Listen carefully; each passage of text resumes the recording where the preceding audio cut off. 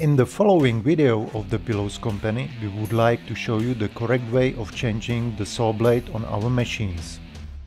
This video doesn't replace the instruction manual in any way, it only serves as a visual support. All work on the machine must be carried out using the appropriate protective clothing specified in the instruction manual.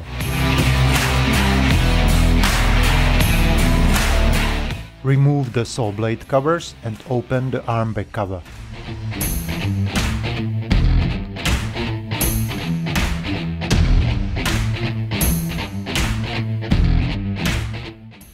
Loosen the tensioning star nut to release the tension of the saw blade. Secure the blade with your other hand to prevent possible injury. Carefully remove the blade from the wheels.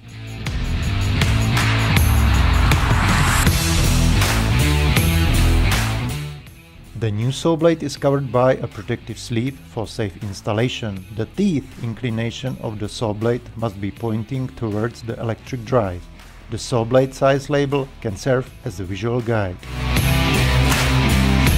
If the saw blade is misaligned, reverse it as shown in the video.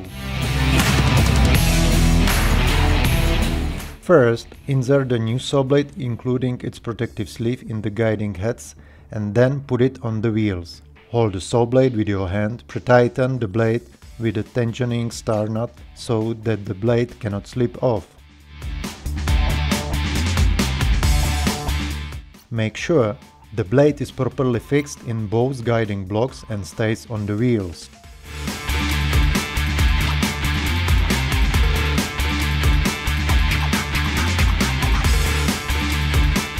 Remove the protective sleeve, close and put back all blade covers. Tighten the saw blade to the level recommended in the instruction manual. Run the saw blade at the lowest speed so that it makes 1 to 2 spins and settles into the position on the wheels. Then switch off the saw blade and visually inspect the position of the saw blade on the wheels. If the saw blade is properly tensioned, there should be a gap of 1 to 2 mm between the back of the blade and the step of the tension wheel. In case the gap is narrower or wider, it must be adjusted.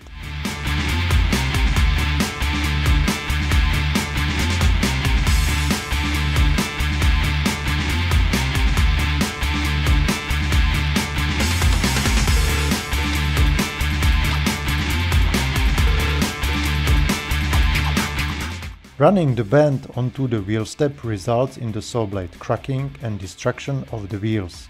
A wider gap will cause the blade to slip off the wheels and their gradual deformation. In both cases, incorrect blade guidance affects the perpendicularity of the cut and the lifespan of the saw blade itself. The correct gap is set while the machine is switched off and the tension of the saw blade is slightly released. Using an Allen key, turn the wheel tension screw slightly clockwise to reduce the gap between the step and the back of the blade. To widen this gap, turn the same screw counterclockwise.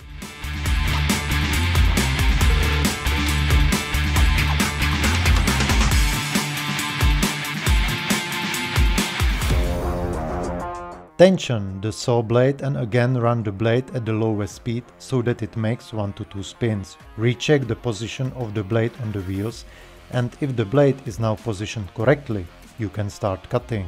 Always pay attention to the running in of the saw blades.